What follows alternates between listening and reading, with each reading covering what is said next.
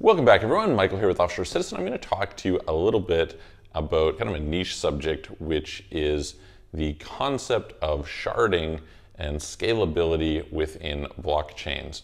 So this is a little bit of a technical explanation, but I do think it's useful to understand for people who are going out there and looking at different technologies, looking at doing different things in crypto, etc. And so today I'm going to talk about what they sometimes call the trilemma, which is the idea that you can't have decentralization, security, and scalability. You can only have two of three. And how does this work? Can you actually have it? What are the trade-offs? And we'll kind of break down some of the marketing BS that is out there on a bunch of different projects. So this may give you some ideas of projects that you may be interested in looking at investing in, but also understanding what projects are likely to be able to get a lot more users, which are more differentiated, what are some of the technical challenges, etc. So let's dive in. Before we do, if you haven't already, please hit the subscribe button, hit the all notification bell. If you'd like help with relocating abroad, with setting up companies and bank accounts and crypto projects and investing abroad and paying lower taxes, etc., please reach out to me. You can book a call, calendar.com/Michael-Rosmer, link in the description below, or send a message to our websites, offshorecitizen.net and offshorecapitalist.com. So let's just discuss a little bit about scalability. And I'm compelled to say this a little bit because I go to various different conferences once in a while where I see different promotional material, and it's just such BS. There's so much where somebody takes some little marketing jargon and throws it up there, and there's no substance behind it. And if you understand kind of the technical side of it behind what they're discussing, it's like, yeah, right, probably not. So let's start with this basic concept. So the idea behind blockchains, let's take Bitcoin as an example, is that you want to have a high degree of decentralization and a high degree of security. Okay? So you can get decentralization without having security, and you can get security without having decentralization, but you want both. And this is what allows you to maintain an open, permissionless, censorship-resistant network, essentially. And so what does decentralization mean? It essentially means that there are many, many, many miners and node operators. Okay? Node operators happen to be kind of really important in this, not just mining capacity. And you can start to look at, all right, there's different ways of measuring decentralization. For example, how much mining hash power is there? How many entities are there behind the hash power? What about geographies? What about legal jurisdictions, et cetera, right? And the idea is to not have any points of failure or no single point of failure, okay? So that's really key. It turns out that this is related to security, for sure, because if you can set up a very decentralized system, it can be harder to attack the network, okay? So that's just a basic concept. Now, what is the problem with this? Well, the problem with it is that anytime you have a very decentralized system, you're inherently going to end up in a situation where you're going to compromise either speed or security, okay? Why is this? Well, let's say that I try and do a transaction. If I have a very decentralized system, that transaction needs to propagate through many, many computers, okay? In other words, all the computers on the network need to basically validate that same transaction and say, yep, it's valid, and confirm it. And so if that has to go through thousands or tens of thousands or hundreds of thousands of computers, it's certainly slower than if it has to go through a single computer, okay? So this is just a basic requirement.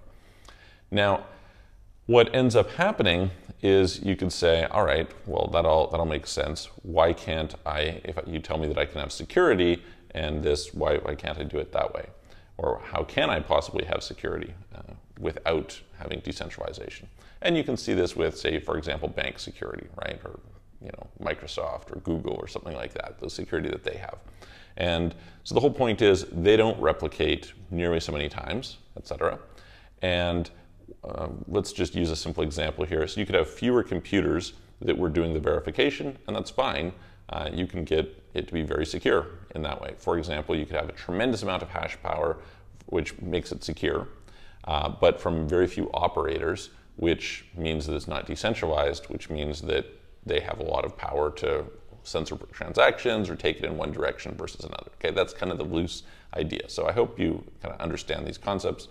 If not, it might be, you can look up very different terms. But the bottom line is that there's a certain amount of power that runs the network, and then there's a certain amount that protects the network. And these two things are not the same.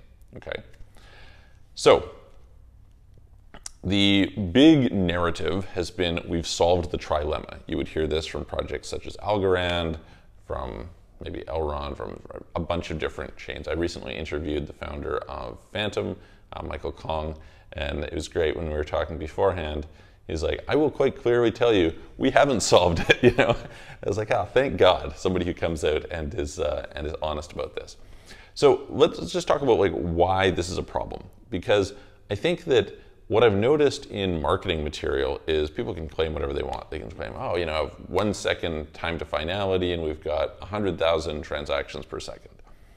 All right, so if you just think about how this works, every transaction needs to be sent over a network. Okay, this means that the information needs to be communicated from one computer to another, potentially to another, to another, to another, and so on. And at the same time, that computer that receives it needs to process it and store it. So it's going to store a record of transactions, which the more transactions there are, the larger the storage becomes. And so to give some idea, I think last time I checked the Ethereum state, as they would call it, basically the history of transactions, to run a full archive node anyway on Ethereum, is about 6 or 9 terabytes, something like that. Solana is, I think, over 20 terabytes. Bitcoin is a few hundred gigabytes. Okay, so because of the fact that Bitcoin is processing so many fewer transactions, the record of transactions is growing much more slowly than these others, because each transaction takes up a certain amount of space. And so if you have 7 transactions per second, well, you know, you can just start adding up how much space that's going to take, versus if you're doing 50,000 transactions per second, you can get some idea of how much space that's going to take. And so this inherently causes problems. You notice we have this contrast here of speed, right? Hey, listen, I want to be very fast, and decentralization. Decentralization requires that there's many computers. The problem is, if you're trying to store 20 terabytes, how many computers can do that? Not a lot, right? If you just think your home computer maybe has 1 terabyte of hard drive space, something like that, well, if you need to store a lot more than that, 20 terabytes say, you're going to have a problem. And what this is going to mean is fewer people can run nodes, which is going to mean that there's less decentralization. Okay, that's the trade-off. In terms of this processing time, I mean, there's some basic physics that happen here, and you can simply understand it this way.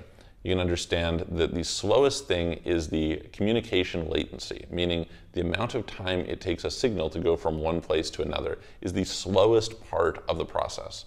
All right, so it's about 150 milliseconds to go from one side of the world to the other. And so that gives you, so a round trip is about 300 milliseconds. And so this is like about as fast as something can happen, because I have to send a signal there and I have to have it come back. And you can measure, you can just note that when you're measuring network latency, you're measuring in milliseconds, that's thousandth of a second. Then if you were to look at something like, say, hard drive speed, traditionally we would have, say, microseconds, right, or something like that. And then you can get gigahertz on a processor is nanoseconds, right? So it just kind of tells you processing tends to be faster than storage, which tends to be faster than network overhead, okay?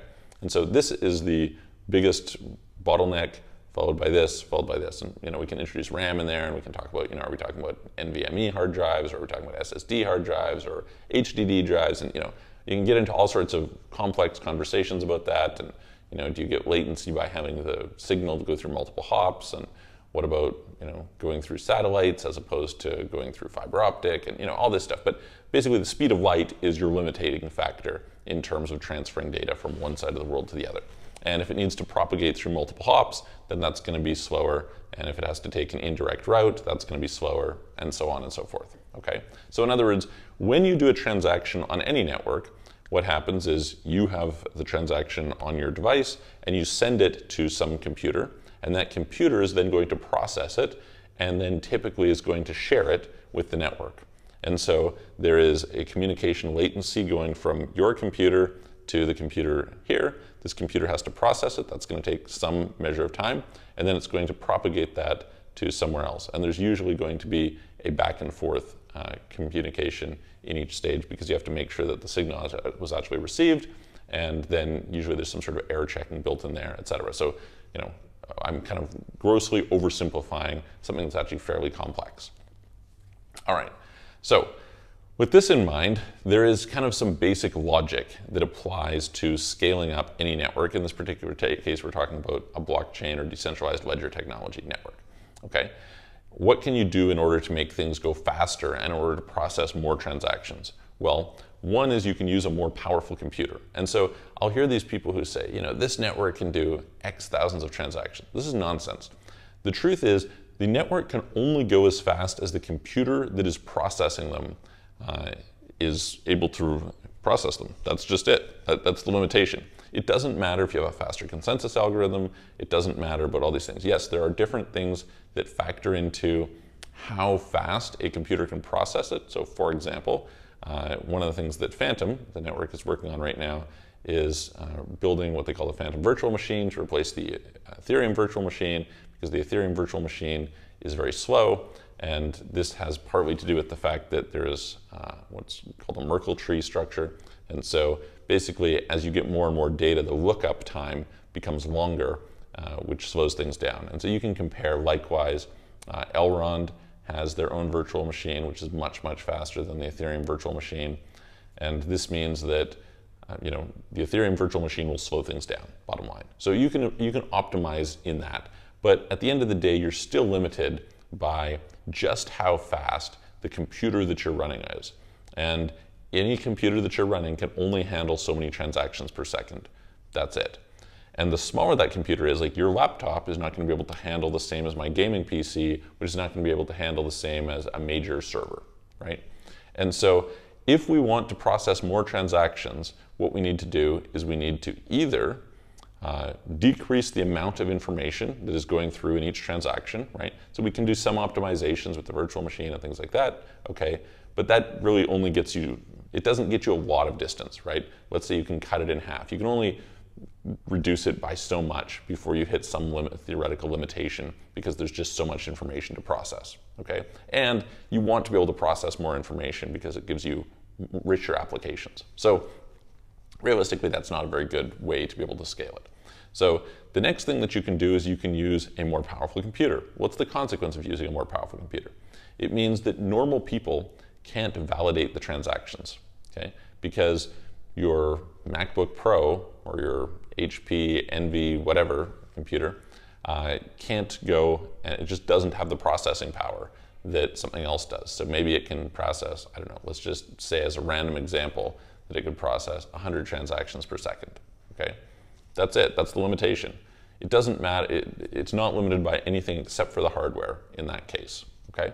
Or at least, no matter what, it will be limited by the hardware. So what is the consequence of this? Well, the idea of Bitcoin was that everybody could have this philosophy of what we call don't trust, verify, right? In other words, you could literally download the entire blockchain Bitcoin history, and you could verify from the Genesis block to the present to make sure that the hashes were all correct, everything adds up, and you have the correct number of Bitcoins, etc. There's no double spends, there's no invalid transactions on there, it's all good. And this happens to be a hugely fantastic characteristic of Bitcoin, which is hard to replicate in really any other system, I would say. So Ethereum, you can do it, but not nearly as well. And various others, it becomes virtually impossible. Like Solana is basically impossible. You pretty much can't get the data. Now, what's the big deal here is you don't, if in that case, just need to be able to process the transactions. You need to be able to process the whole history, which means you need to be able to process the transactions faster than the new ones are coming in order to catch up to the history. And you need to be able to catch up within some reasonable period of time, right? Say a day or a week or whatever. If you start getting beyond that, it takes you 2 years to process enough transactions to get caught up to the present. It's not very viable. So anyway, the consequence is you will lose decentralization if you try to scale up vertically. And this is the strategy that Solana is doing, right? Solana says, okay, great. Instead of running on, you know, some little laptop with Raspberry Pi. Raspberry Pi is like a form of operating system. Basically, it's a very lightweight installation, right? So it's very cheap and easy to run. So instead of running on that, you're going to run on, Anatoly will say, a $5,000 gaming PC. In reality, it's probably a little bit more high end than that, but say a $10,000 computer with a 1 gigabit internet connection. Okay, great, you can do that. It's like not too crazy, but it rules out a lot of people from doing this unless they're determined to do it, okay? And what if you want to scale up a factor of 10? Well, now you need to go much more expensive hardware and much more. And at some point you get to a stage where you need, an entire server farm in order to process the volume of transactions. And now you're basically replicating Facebook and Google and these other guys, right? So you don't want to end up in that situation. So how do we deal with this problem? The other way to deal with it is to break it up into pieces and have individual computers only handle a certain volume of the overall transaction load and the overall history, okay? So this is what we call sharding, okay? And by the way, this happens in centralized as well as decentralized systems. So for example, if you go and you create some website, your website probably has like a MySQL database in it that is helping it to, basically it's just keeping track of all the information on the site and serving it up to the users. And if you want to, go and look at an alternative, maybe you have like a MongoDB database, and if you want to get more than a certain amount of information in a MongoDB database, you need to start running multiple servers. You do something called horizontal scaling, which is where you just keep adding more, and each of them has a certain share of the database. So just really quickly here, what is a database? A database is simply an organizational structure of records of data. Okay, so the most basic is what we call key value pairs. So this is, you have, let's say, name equals Michael. Or first name equals Michael, last name equals Rosmer. So the key would be first name, the value would be Michael, right? So, and so basically you've got all this information, and that information needs to be stored in a structured way that's easy to find and to do things with it. And so you say, okay, well, this computer is going to carry all of this portion, and this other computer is going to carry this other portion, and we're going to combine them together, and they're going to work together, okay? And so you can do the same thing with something like blockchains, right? Is instead of having to have this computer process 100,000 transactions per second, it only needs to process 1,000 because there's 100 different shards, and each one's processing 1,000 transactions per second, and so between the shards you get 100,000 transactions per second throughput. So that's basically the idea. So hopefully this makes sense. You either use bigger computers means that you lose decentralization, right? Or you break it up into smaller pieces so that you can have weaker computers that are still handling it, and you can maintain decentralization. What is the downside of maintaining decentralization? Well, the concern is that in the process of doing this thing where you have many shards, that you lose security, right? Meaning that, let's say we're talking about a proof of stake algorithm, and so the people who are running validator nodes need to put up some sort of tokens that they're going to lock up to provide security to the network. Well, you would typically, the tendency is going to be that you have to break off this security on a per shard basis. So now you have 100 shards, but each one only has 1/100th of the security that the overall system had. And you can attack an individual shard, which makes it more complex to go after. And you can look at different attempts at solving this. Interesting attempts to solve it. So Ethereum is, with ETH2, working on sharding. Near, which is a really cool protocol, is doing sharding. Harmony is doing sharding. Elrond is doing sharding. There's a bunch of others that are doing various different types of sharding. But these are, I think, 4 interesting ones you can take a look at as different models of sharding. Polkadot essentially is all about sharding and the communication between different shards, etc. So yeah, very lengthy explanation. Hopefully it made sense to you. If you have questions about it, put it in the comments below. I think why it's useful for you to understand. First of all, I mean, I like to geek out and pay attention to technical things, and to actually understand how they work, because when you understand how they work, you can see sort of through some of the bullshit that comes in marketing. But I also think it gives some sense of which of the projects that may have some advantage in the future, and as a result, what is it that you maybe want to invest in, or where would you want to build projects, or where would you like to go experiment, etc. So hope that helps, and I will look forward to seeing you guys on the next video.